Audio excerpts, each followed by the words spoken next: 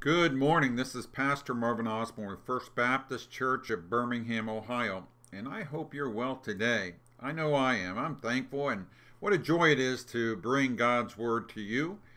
Whether you're viewing this on a Saturday or a Sunday or throughout the week, I'm glad you're part of this. And what we're doing here is to just try to get the Word of God out to help encourage you, to help others come to know Jesus Christ as their Savior. Amen? Well, we're going to continue in our study on select topics of the book of Proverbs. And today we want to talk about our speech, how we talk, every word that we speak. It really does matter, and we're going to talk about that today. We know that Colossians 4:6, Paul tells us, "Let your speech be always with grace, seasoned with salt, that you may know how you ought to answer every man."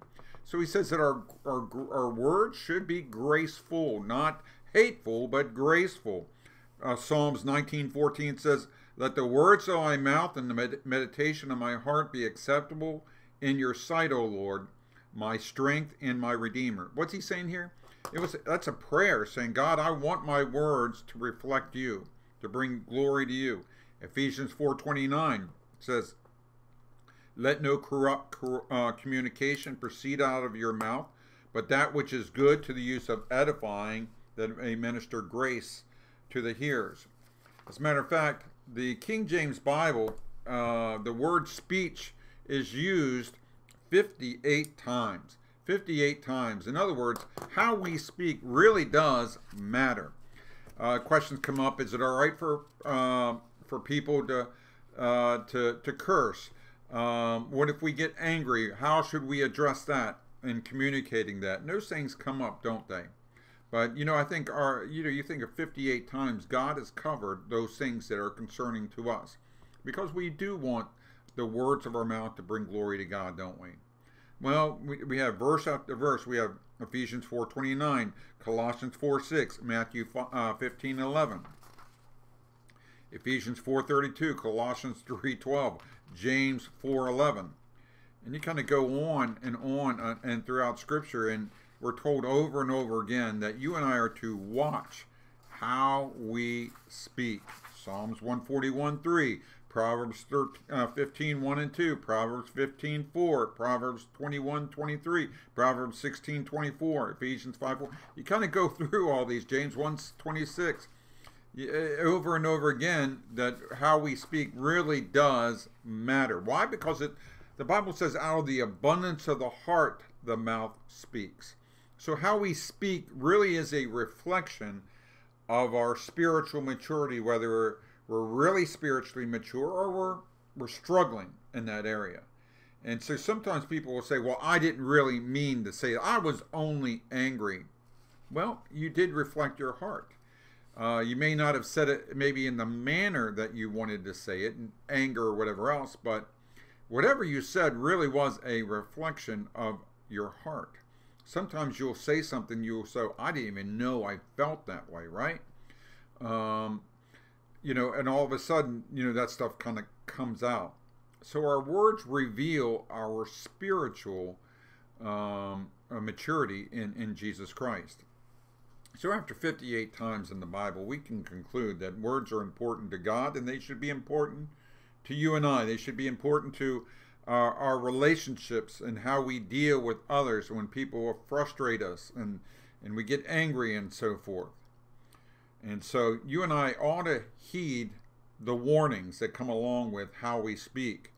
God warns us about lying, for instance. We see that in Proverbs 12:22. We see it in Proverbs 6:17 through 18.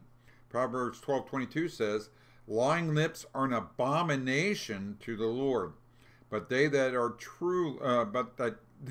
deal truly are His delights." Lying lips are an abomination. Isn't that interesting? Because we often think and tie an abominable act of that of homosexuality or something like that. But even the words of our mouths can be abominable. We kind of tend to classify lies, don't we? These are big lies, these are little lies, these are little white lies. I just skirted around the truth and that sort of thing. There's lying lips, a lying tongue, bearing false witnesses are an abomination to the Lord. And in truth, we're warned in Proverbs 12:19, Proverbs 20:17, Proverbs 21:6, that lies are never totally covered up. Eventually, what we've lied about will come out. Proverbs 12:19 says, "The lip of truth shall be established forever." Truth is truth. What was true in David's day is certainly true today. He goes, but a lying tongue is for a moment. Is for a moment. The Bible says, be sure your sin will find you out. We teach our kids, don't we? We don't have to teach them how to lie, but boy, we have to instill in them the value of truth. You know, I sometimes I'm still dealing with 13-year-olds. I have twin 13-year-olds, and you know, we think we get beyond that lying, but you know, in truth, the lies of a 4-year-old and the lies of a 13-year-old are just more sophisticated, right? And they think they can hide it better than they did. But after raising all the kids that we have, and I was a school principal for 10 years, I've kind of learned a few things, and they don't get away with too many things. And that idea of you're going to be found out. Just take the consequences for whatever you did wrong. Stop lying and just tell the truth. Be honest. If we can't trust you with the little things, we certainly will not trust you in big things, right?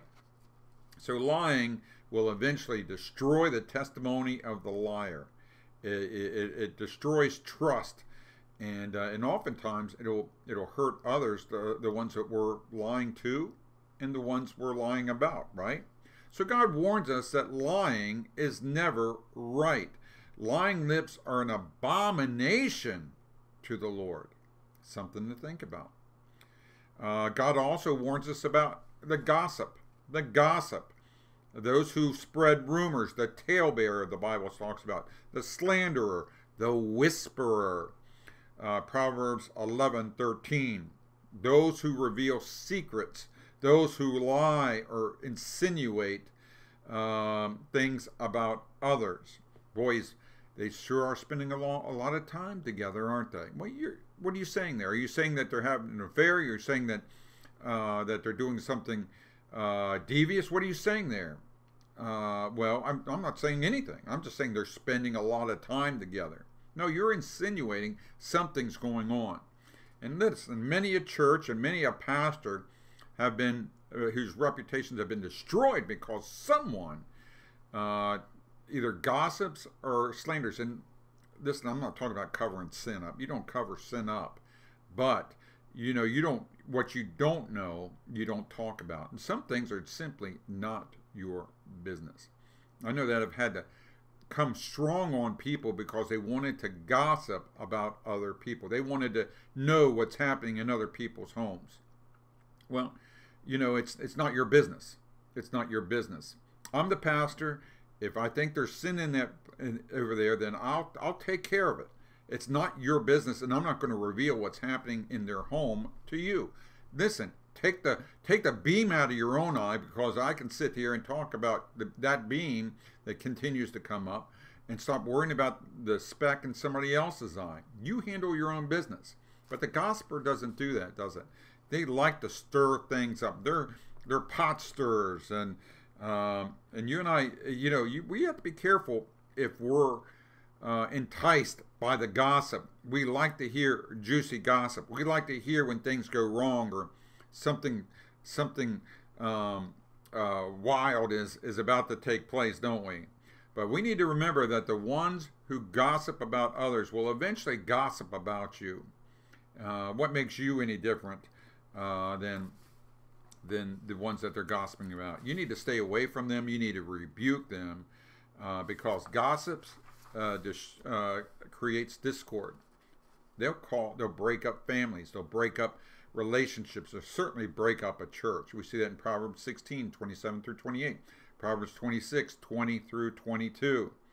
And you know, gossip really reveals more about the talebearer, the slanderer, the gossip, the one who's telling you the gossip, than the one who's being slandered. Gossip never helps. It always hurts. It's like putting gas on a fire. Listen, if you have gossip in your family, you need to stop that gossip. If you have gossip at work, you need to stop that gossip. If you have gossip at church, you need to stop those who are slandering others. Like I said, many a church has been split because of the tongue. The tongue is the most dangerous member of every church. It destroys character. It destroys reputations. It'll destroy the church. And so we need to heed this warning. Let me warn you this.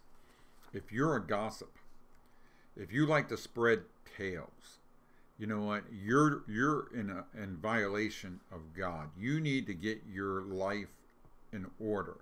You need to start worrying about your own house and start worrying about what's going on with you rather than worrying about what's happening in other people's house. Well, I just want to make sure that everything's fine. I just want to make sure that that she's really not stepping out on him. I just want, listen. If you have a problem with someone, we go back to Matthew 18, and you go to them personally before you go to anyone else. You go to them personally and say, hey, I've noticed that this is going on. Haven't said anything to anybody, but I'm just concerned about you. Be careful. All right? And let's leave it there. Confess that sin and forsake that sin. God also warns us not only about lying, about gossip, but also about profane speech, cussing, coarse jokes, foul language, blasphemy. We're warned over and over again that our speech should be seasoned with grace, should be truthful, should be honest, should be used to build up, not to tear down. We're warned that even as in the Old Testament, that those who cursed their parents, who dishonored their parents, could be stoned to death. It was a capital offense when someone cursed their parents. Proverbs 20:20, Exodus 21:17, Leviticus 29, verse 9. It was under the Mosaic law, dishonoring one's parents through verbal or physical abuse was a capital offense. Why? Because as the family goes, so goes the nation. And a parent should be teaching their kids to honor them, to respect their authority, because if they don't respect their authority in the home, they're not going to respect the authority outside the home. And under the Mosaic law, that was not tolerated, and it should not be tolerated in your home.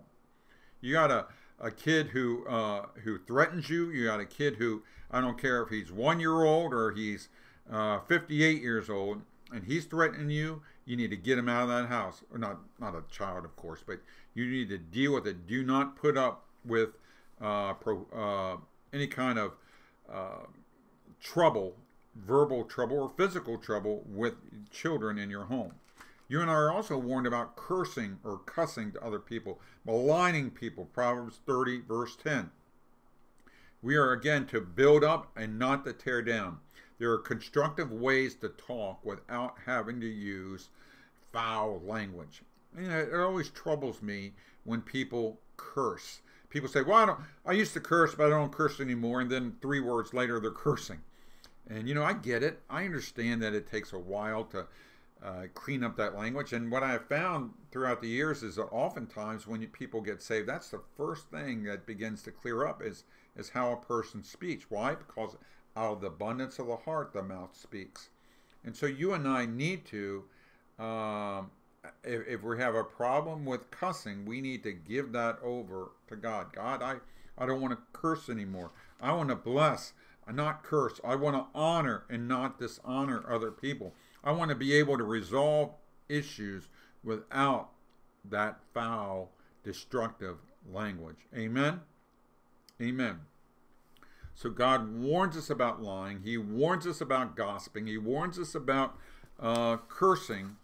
We better conclude that all through this is that speech really does matter to God, doesn't it? Proverbs 10:20 through 21 says, the tongue of the just is as choice silver. The heart of the wicked is little worth. The lips of the righteous feed many, but fools die for want of wisdom. He's saying here that words can either bring life, they can encourage, they can build up, or they can destroy. They can destroy.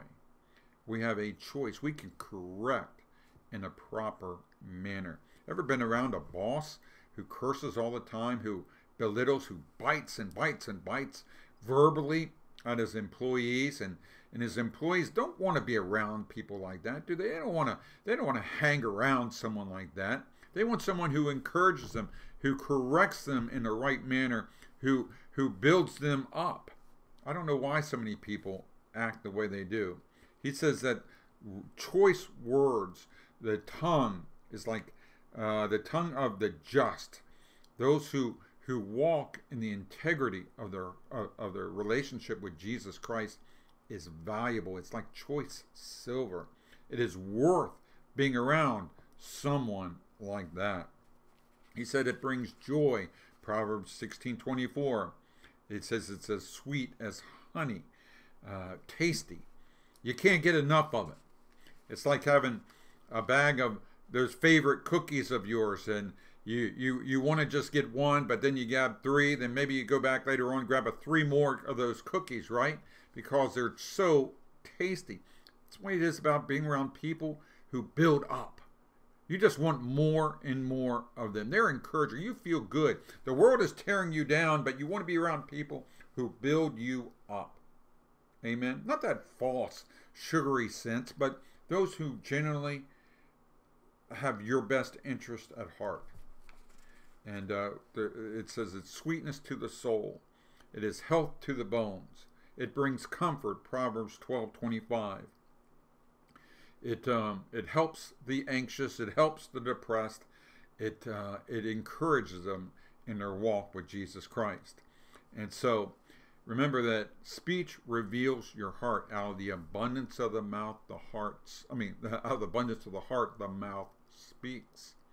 And we want to be around people who have a good heart, who know how to speak, who know how to encourage, because those words really do matter. Don't you ever think about someone who said something caustic to you in the past, and you continue to rehearse them, don't you?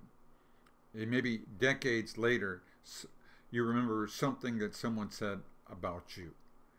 And I remember someone saying that about me one time. This is maybe in the 90s.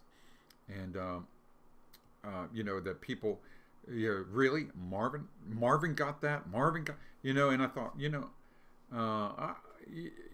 it still sticks with me. It still sticks with me. Someone who lied about me in years past, it still sticks with me. Well, the same is true about good words, I'll tell you. When someone says something nice about you. I remember after maybe a couple of decades, I met up with my old pastor, Pastor Herb Fitzpatrick and Lois Fitzpatrick. And I remember Lois was the pastor's wife, and she had, what grace. What a wonderful pastor's wife she was. She was. And, she said something so out of the blue, so nice about me that I still remember as a 59-year-old. Isn't that the truth? Because I had always valued her so much, and I did not realize that she valued me that way. And it just meant so much to me. It still means that much to me. And those words we can feed into others. We can encourage others. He says they're as beautiful as apples of gold in a setting of silver. In other words, he's saying they're beautiful. They catch your eye. You remember those things. And so it benefits you and I to measure our words. Someone has rightfully said that God has given you 2 eyes and 2 ears and 1 mouth. 2 eyes, 2 ears, and 1 mouth. We need to listen more, we need to see more, and maybe we should talk less. And when we talk, we shouldn't be, maybe it should be measured words. We should know how to speak in a proper manner. Godly men speak in a godly manner. Godly women speak in a godly manner. Well, I just needed to give them a piece of my mind. No, you didn't. No, you didn't. You can stand your ground. You don't have to be a doormat, but you can say it in a proper manner. Not curse at them, not threaten them in any way. Proverbs 13, 2 through 3, Proverbs 15, 1 through 2, Proverbs 21, 23 talks about the words preserving life. And it preserves the life of those you're speaking to, but also preserves the one who's speaking, right? You don't get yourself into trouble making promises that you can't keep, threatening people, and when you can't back that up. It keeps one's soul from trouble. It also reveals, when we measure our words, it reveals self-control, restraint, and certainly our spiritual maturity. Proverbs 10:19, Proverbs 17:28. Well, we'll close here. The problem is that, as James said of a man who is able to bridle one's tongue is a mature man, right? He is a perfect man or woman. And the fact is that we can be good for 15 days, and one moment at the wrong time, at the wrong in the wrong situation, words can come out of our mouth that we didn't even know were there, right? And so it behooves all of us to begin to pray about our words, pray about how we speak, analyze how we're maybe treating our children, our spouse, the people at work. Do we enjoy coarse jokes? Are we the gossip? Are we the liar? Do we have those little white lies? We don't tell the whole truth, but we just tell the things that kind of get us out of trouble. There's lies, and so people don't trust us any longer. We need to reveal that to God. We need to confess that before God. We can't be a gossip. We can't be a slanderer. We can't be a liar. We can't curse. These things, we can't be threatening in our words. We need to get control of that little member that causes as James says, such a huge fire. It destroys people. It destroys our reputation, and it destroys our relationships, don't they? We need to confess that as sin before God. Listen, I would imagine that everyone here I'm speaking here today has a problem with that, because I still have a problem with it. And I don't curse, and I try not to lie. I try not to this and that and everything else. But you know, it's that daily, moment by moment issue in our lives, don't we? Amen. It's someone rightfully say that tongue is such a dangerous member, and that's why God put the teeth in front of it to keep our mouths shut, to keep that thing from getting out. 2 eyes, 2 ears, 1 mouth. Don't let your mouth say something and do something that could ruin your testimony, or ruin hurt someone in their walk with Christ, or their relationship of even getting saved, right? We need to measure our words, be wise, be slow to speak, quick to hear, and slow to speak. Amen? Well, let me ask you this. Have you trusted Jesus Christ as your Savior? Are you born again? My Bible says that to believe on the Lord Jesus Christ is to be saved. For God so loved the world that he gave his only begotten Son, that whosoever believeth in him should not perish but have everlasting life. The whosoevers include you. I'm a whosoever. Whosoever shall call upon the name of the Lord shall be saved. I'm a whosoever. And that includes you. Are you saved? Are you born again? I want you to pray and say, dear God, I repent of my sins. I receive Jesus Christ as my Savior today. Please come into my life and save me now and save me forever. Make me eternally yours. Save me now, Lord. In Jesus' name I pray. Amen. Amen. Amen. This is Pastor Marvin Osborne saying God loves you and I love you as well. You have a blessed day.